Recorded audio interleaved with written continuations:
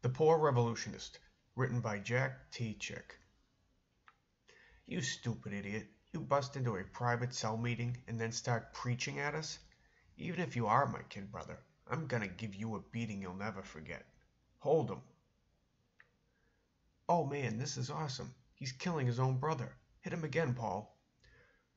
Will you take my hand a year from now when the land is ours? Let him go. I'm through. What a mess.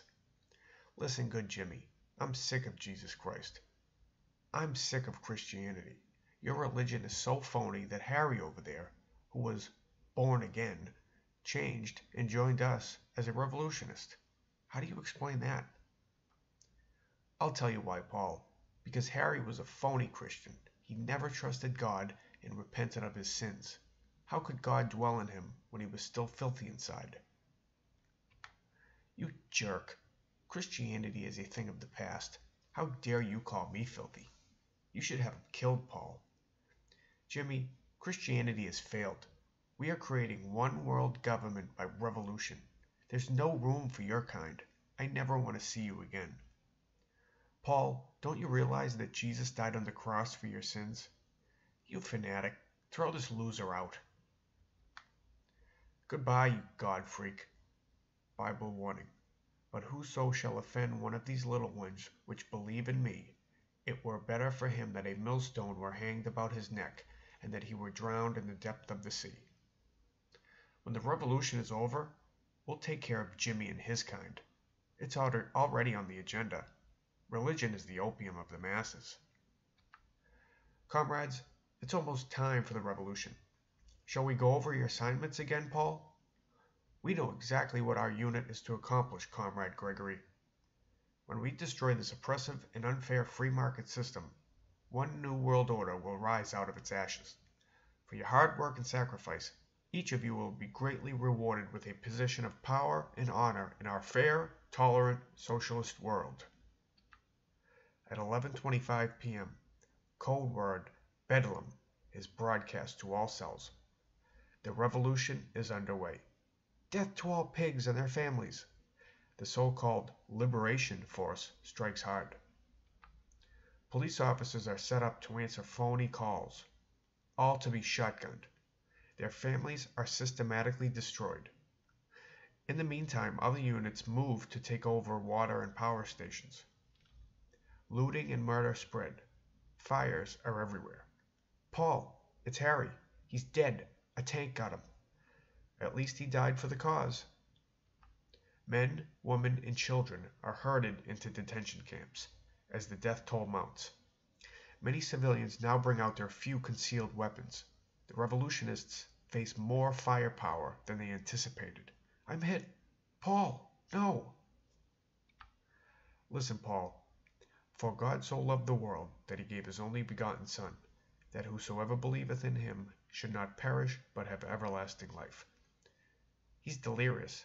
It's not a serious wound. He'll be okay. Wow, I must have been out of my mind. What's happening? Everything is grinding to a halt. Not much food left. People are afraid to go outside. We'll have them in 30 days. After years of registrations, most guns had finally been taken away. The people had no means to fight against the onslaught. Without access to ammunition, the pockets of resistance are worn away. Political leaders cave into the terrorists' demands and the nation collapses. Paul, we did it. The land is ours. The revolution is over. We won. But what a price we paid. The land has been devastated. Why are all these foreign troops still pouring in all around us, Paul? Yeah, I didn't think we needed so many of them. The executions begin. The capitalists are destroyed. Homeowners, those who own anything of value, like a car, become an enemy of the state. Hey, Paul, they've got Jimmy. He wants to talk to you. Where is he? He's by the gallows. I told you we would win. You were a fool, and now you'll pay the price with your own neck. Paul, I'm going to be with the Lord Jesus. Please believe the Lord Jesus and receive him as your Savior, Paul, and your name will be in the book of life, and you'll go to heaven too. You must be nuts. Goodbye, and God bless you, Paul. Goodbye, Jimmy. Hey, Paul, Comrade Gregory wants to see you. He says it's important. This is where we get our rewards for our part in the struggle. Now we'll get what we deserve. Comrade Paul, you are a traitor to your own country. How could you expect us to trust you now? You are a revolutionist. Perhaps you might revolt against our system. But you said we sentence you to death immediately. We've been had. We were only their useful idiots. We've been betrayed. I can't believe it. Paul, the revolutionist, is taken for judgment. It is appointed unto men once to die, but after this the judgment. Is his name in the book of life?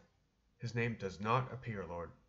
And whosoever was not found written in the book of life was cast into the lake of fire. Depart from me, ye cursed, into everlasting fire, prepared for the devil and his angels. Be not deceived. God is not mocked. For whatsoever a man soweth, that shall he also reap. The Bible says there is only one way to heaven.